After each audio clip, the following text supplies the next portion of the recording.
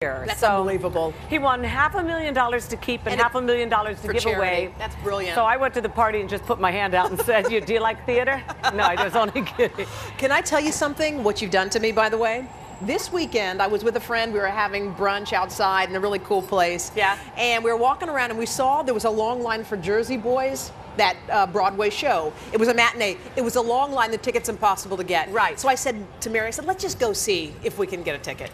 We go up there. There's a couple in front of us. They tell the couple in front of us, you got 2 tickets. And so we're next. And I looked at the guy and he goes, maybe. Just stand over here. Right. Just before the show started, 2 tickets, 6 rows from the front. Center. Okay. Wait, the whole Frankie Valli thing, it's the best musical. It is so good. And it won the Tony 3 years ago. It won the Tony.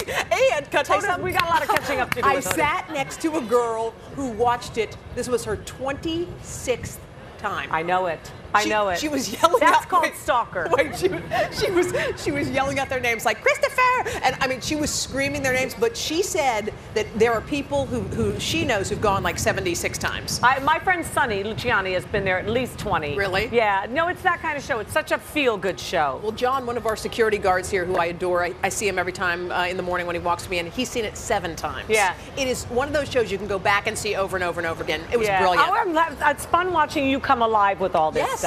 Speaking of coming alive, yes. Did you see where Prince William decided